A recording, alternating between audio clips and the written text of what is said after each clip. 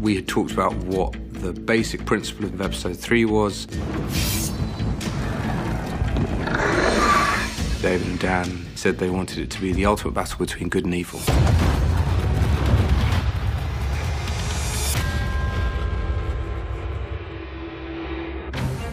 And action! The idea of doing a 45-minute non-stop battle to me was terrifying because battle fatigue, you know, you just get bored, you get exhausted. The primary task on 3 is how do we keep this interesting? The battle usually has a beginning, a middle, and an ending. We know we need that. We couldn't just have a battle. We had to follow the characters through this story. And we shot, more or less, every single character story all the way through. If I was out there right now... You'd die. There's nothing you can do. What I try to do is go with each actor and take them through their journey from the beginning of the battle to the end of the battle, even if it was off camera, so that they understood where they were going to and where they were coming from. There's no need to execute me, Sir Davos.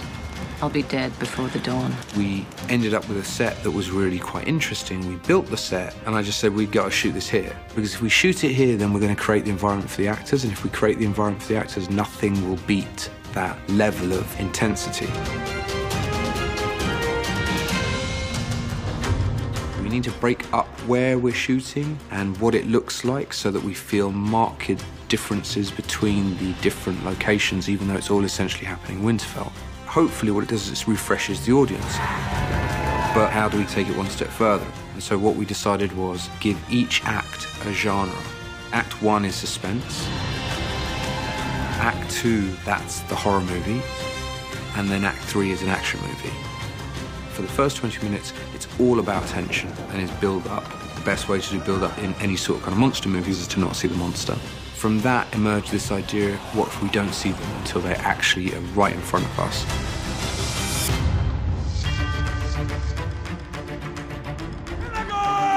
Finally, the monster shows up, and it's insurmountable, wiping everything off the map. That particular sequence, Fog of War sequence, was 3 or 4 days inside on a set. You've got 600 guys, 80 stunt guys, men and women, and now you take them onto a stage, pump it full of smoke, then have everybody attack each other. It was really painful. Stunts on this show, I think, have got more important as time has gone by, because you're killing hundreds of thousands of people, we're burning people alive, like you name it, we're doing it.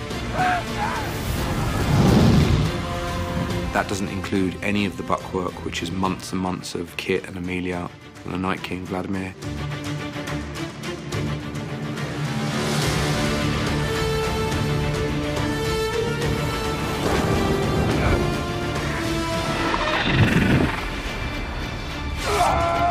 The Fog of War sequence, the whole point is nobody knows where anybody is. Everyone underestimated how powerful, how brutal this attack was going to be. They lasted a fraction of the time they thought they were going to last. All of these are reasons for us to feel the chaos of that particular moment. Grey Worm tells the Unsullied to stand their ground and protect the retreat. That felt like a really good moment to evolve his character beyond just Grey Worm. The emotional trauma that he's going to go through. Open the gate! Open the gate! The retreat is a signal for us to start to get more of a sense of geography and where we are. By being really clear about setting that up, it means that you can then break it all down. So we've got this idea of changing genres over acts. We've just killed Lady Mormont. And we've just killed a giant. And so how are you going to top that? She's our button to that sequence, and then we need to get out of there. Act 2, from the moment that Arya enters into the castle, that's the horror movie. We need to keep the pressure up, but we need to give people something different. you can move to something that's visually different, so it's refreshing in that respect. One of the things we did when we shot that sequence is took Maisie in there. We were going to have 9 whites or something in there, and I gave them all a path, and then I told her she had to make her way through it without being seen. We figured out this whole choreographed piece where everything was a near miss. And everything was just about not seeing, and everything had to be silent. And it was really fun to do. In the last third of the movie, we move out of a horror movie into an action movie. John survives the whites saved by Dany. No! John heads into Winterfell, and we follow him on a journey which takes him through all the Winterfell courtyards that we've seen previously. We needed John to bear witness to all of the characters that we know and we care about, that he knows and he cares about, dying, essentially being overwhelmed, and for him to have to stay on track, to know that the reason he's there is to get the Night King and that humanity depends on that choice. One of the things that I talked to Kit about specifically was the exhaustion setting in. All I kept doing is putting obstacles in his way to stop him from getting to the Night King.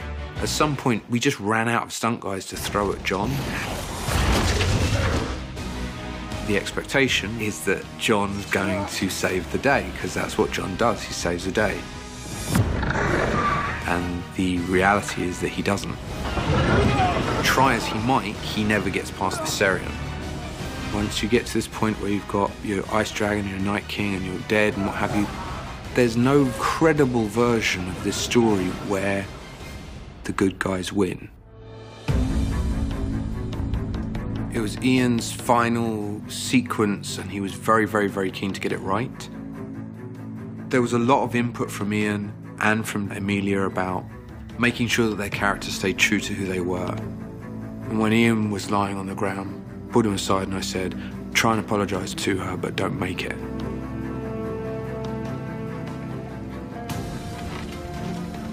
I think that really sparked something for Emilia. It was an apology on both fronts about all the things that had not been.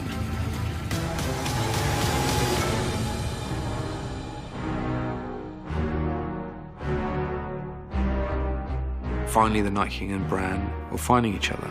Theon, you're a good man. It was the end of Game of Thrones from a particular perspective. Basically, Dan and David let me break all the Game of Thrones rules for that sequence. It's all super slow motion, it's all heightened reality, which is not what they usually do. And then we have to have this special stunt where the Night King is taken out at the last minute by Arya.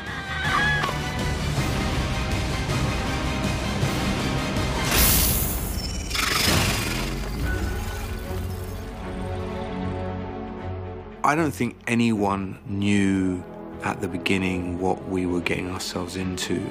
There were so many people involved in this, and there was so much thought that went into every single section. You know, it physically hurt to make that show. In television, this has probably never been done before, and it's probably never going to get done again.